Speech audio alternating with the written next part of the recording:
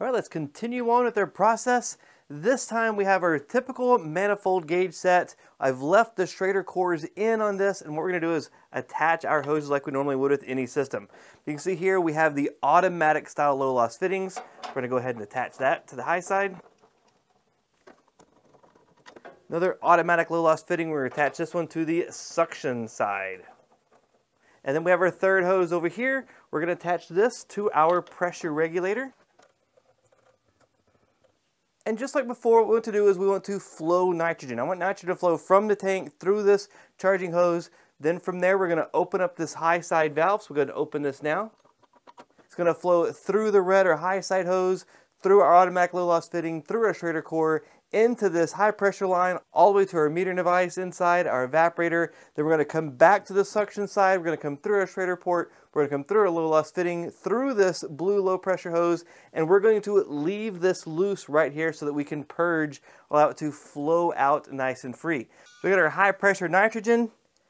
This is going to read the pressure in our tank. This is going to read the pressure in the line. But we also have our little flow regulator to allow a smaller amount of flow. So we're going to make sure our regulator's backed off. We're going to open up our nitrogen tank. We said we have pressure in the tank. We're going to screw this down ever so slightly, just a little bit to add some pressure. Now we see the ball go up. I can adjust the secondary regulator to control my flow of nitrogen. Remember, this is nitrogen, so we want it to be free flow and nitrogen. So we're free flowing to the ball, just moving around. It's flowing from the yellow hose across the manifold gauge set to the high pressure hose, through the low loss fitting, to the Schrader port, into this high pressure line, through our metering device, evaporator. It's coming back all the way through the suction line, through the Schrader port, through our low loss automatic fitting, the low pressure hose, all the way over here, and we are loose, free flowing, free purging nitrogen out at this point right here. We're just gonna let that nitrogen free flow to push out any moisture. I did leave this system open for about an hour's time to make sure that we had some moisture in there to actually pull out, since we've been pulling vacuums on it all yesterday. So we're gonna just let this flow for a little bit longer. And the reason we're letting it flow for longer is we have more restrictions. We have the restrictions that are automatic low loss fitting here. We got our restriction with this very small manifold. We have the restriction through our automatic low loss fitting. We have restriction through our valve core. We have restriction through a valve core here. We have restriction through our automatic low loss fitting. So we have several more restrictions. We're gonna let it flow for a little bit longer than we normally would. So instead of it flowing for a minute or two, we're gonna let this flow for about 5 or 6 minutes to make sure we have enough time to flow it. And again, you can see that we don't see any pressure here. We don't want any pressure. We don't want that water to recondense, repressurize. We want it to just flow. I want that nitrogen molecules to just push out and bounce around, help loosen up any of that potential moisture, and help flow or push it out right here at this point. It's going to put a little cap on our pump right here, turn our pump on to make sure our pump oil is still good.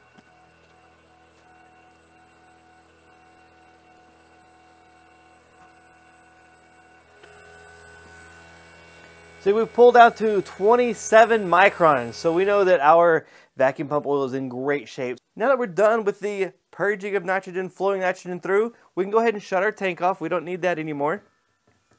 And I'm going to take this hose connection loose. When I disconnect this, you can see this pressure here dropping because it's flowing out from this point where I shut the valve off through the primary regulator and through the secondary regulator.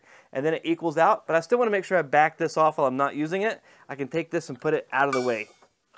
So now we have our charging hose or service hose right here. We're going to attach this to our vacuum pump. Now this particular vacuum pump, it didn't have a valve on it. So what I did is I added my own little valve here so that we could do an isolation test. A lot of people will put their Micron gauge right here at the pump itself. Now this is not what I recommend at all because it's not giving us an accurate reading. However, I have installed on the unit like we did before another Micron gauge so we can see what the unit itself is doing so we can see the difference of why we don't recommend that. But I have my Micron gauge here with an isolation valve, and then here I have my regular hose hooked up to the center port. We're going to make sure we tighten this up right here, and then now we can just simply open both sides of this manifold gauge set. Now when we're pulling a vacuum, it's pulling from both hoses through the system. It is going to take a little bit longer because we have automatic low loss fittings. We also have our valve cores inside the system, and we're pulling through 1/4 inch hose. I'm going to start my pump up, open my valve. We see the water vapor coming out. I'm also going to make sure that the gas ballast is open, and it is open, so we're good. Once we get down to about anywhere from 10 to 20,000 microns, I'm going to close off this gas ballast. So just going to let it run for a while. So micron gauge, we're at 7,000 microns, but over here on our unit side, we're still at OL. It's not even reading a vacuum yet. So because we're down here at about 6,000 microns, I'm going to go ahead and close off that gas ballast.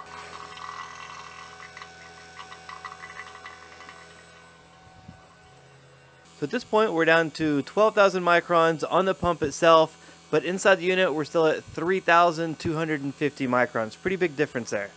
We're down below 500 microns, just below 500 microns at the pump itself. But we are still at 1,114 microns at the system. So we still have a long way. See, we're down at 378 microns at our pump, which sounds good. But if you look over at our system, we're still at 876 microns. There's a really big difference there. So we're going to let this continue to run down until we get our system down at around 370 microns. We're at 261 microns at the pump, but we're still at 532 microns in the system. Right, so we're at 220 microns at our pump, and we're at 379, 380 microns on our system. So our system is now where we need to be. Even though our pump is saying we're down way below where we need to be, it took us a lot longer before we finally got there at our actual system. And the reason for that is the restriction of our valve cores right here, and also these low loss fittings. So this is the lowest pressure point. So the higher pressure point has to flow all the way through here, through these restrictions, through the restrictions of these hoses, through the restriction of this single hose before it gets to the pump. So a lot of people will put their micron gauge at the pump, but it's not giving you an accurate reading. This isn't really what's happening. Over here we can see what's really happening. Even if we put a T right here at this point, it's still not going to be that much of an accurate reading because the pressure inside will be greater than the pressure there. So we don't know what's really happening because of this restriction. It doesn't mean that it's a wrong method. It's just I want you to understand the difference of your readings and what you're seeing. The next thing we have to do is our decay test, our hold test. And I'm going to close off the valve on my pump. This pump didn't come with an isolation valve, so I added one manually. I'm just going to close this valve off right here. It's a vacuum rated valve. So now we've isolated everything from the system. I'm going to go ahead and shut off my pump. I'm leaving both of these valves open like normal because I want to see what the microns rise to. You can see here we've jumped up quite significantly. A lot of that's permeation through these hoses and any possible one of these connections. So we can see at our unit, we're at 389 microns. We jumped up a little bit, but over here we jumped up a whole lot higher. And one of the reasons for that is going to be simply all of that vapor that's flowing in this direction starts raising this pressure up. So you'll see a bigger jump here before you'll see it over here. We're going to give it 15 minutes and let's see what happens. So in our decay test, we're up to 448 microns on our systems. We haven't increased above 500.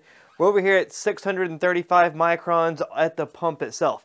Now we did exceed that level here, but we didn't exceed it over here in the unit. And one of the reasons is these 1/4-inch hoses are known to permeate. In other words, air and moisture can actually travel through these hoses. So we're going to see it go up faster on this side than we would the system side. Because as that pressure increases on our hose side, it starts to go through these low loss fittings and through our Schrader cores before it ends up in our line and causing the pressure to increase in these lines. So that's one of the things we're seeing. So even though we see that number jump up here, again, this number isn't accurate because it's too far away from the system itself. Now, if we look back over here at the system where it really matters, now we know that we are okay. And regardless of which method used to get here, we still got here. All these different methods we used, we still ended up with our microns being below 500 microns after our 15-minute decay test. So that's ultimately what we need. The problem with this method is it takes a long time and this number isn't going to be an accurate reading for us. That's why I like to use the valve core removal tools, because now we've eliminated that restriction here and also it speeds that whole process up. Now what's different about this one is our next step when we get ready to charge the system. What we're now going to do is close off both of these valves. That should stop our flow here. Now these are not vacuum rated. There's just a piece of Teflon there. So it is possible once we close these and open this up that we could end up with a backflow through there. So we're going to try to let that not happen. I'm going to take this connection loose here, and this is an automatic low loss fitting. But these are not vacuum related either, so it's allowing right now air and moisture to flow through here. So we're going to have to try to purge this back out. I'm going to hook it up to my refrigerant tank. Make sure I turn my scale on so I can read how much refrigerant that I'm using. Now that I have my tank hooked up, I'm going to open my tank up, but I'm going to also leave this connection right here loose. we're going to allow this to purge. So as I open the tank, I'm going to allow refrigerant to flow through this hose and try to purge out any of the contaminants that got in as we took this connection loose. The problem is I cannot purge right here in my manifold. I have nowhere to purge it to. So we're going to have some contamination with this method that we just cannot solve. And that's just the downside of using this method. So here we go. We're going to do this very quickly. There we go. We purge that system.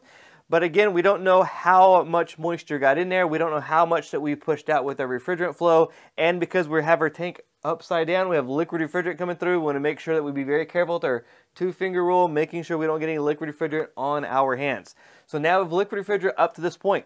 Now we need to get this liquid refrigerant into the system.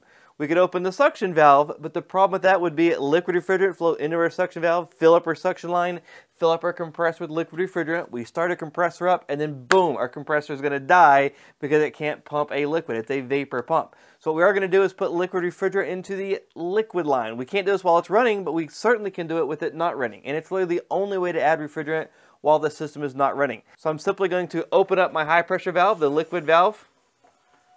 And now we're allowing refrigerant to flow from the tank, through the hose, across the manifold, into the high side, through our automatic low loss valve, into our radiator port, and then into our liquid line.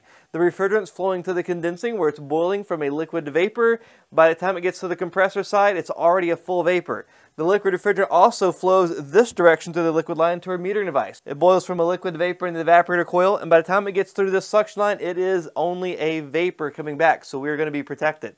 I'm going to let this flow until I get just below how much refrigerant the system came with initially. So once we get to that point, I'll go ahead and shut this down. And again, you won't always get to that point. You may end up with the temperature being so low that you won't even get close. You maybe only have 2 pounds in here, where in this case we need 5 pounds. So we're going to be short, and that's okay. We need to get enough in there to make sure we can run though. So now I've added refrigerant to the system. I like to keep it just below what it came factory charged with. And again, that factory charge does not mean that's how much it needs, especially on a split system. The length of the refrigerant lines, the evaporator coil it's matched with, all these things play a part in it. But now what I can do is start the system up. And now that the system is running, I can finish charging it with superheat and subcooling.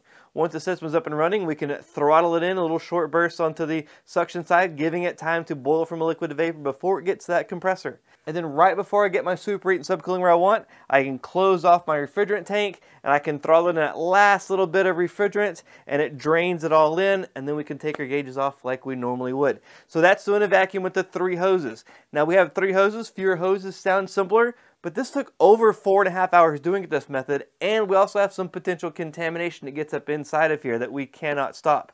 We also have the issue with our Micron gauge and not knowing where our readings are. So this is one of the methods to do. This is a very popular method, but it's my least favorite method of all of the options that we run through. So there's still so much more to talk about with vacuums, so be sure to check back with us and see what we have coming up next.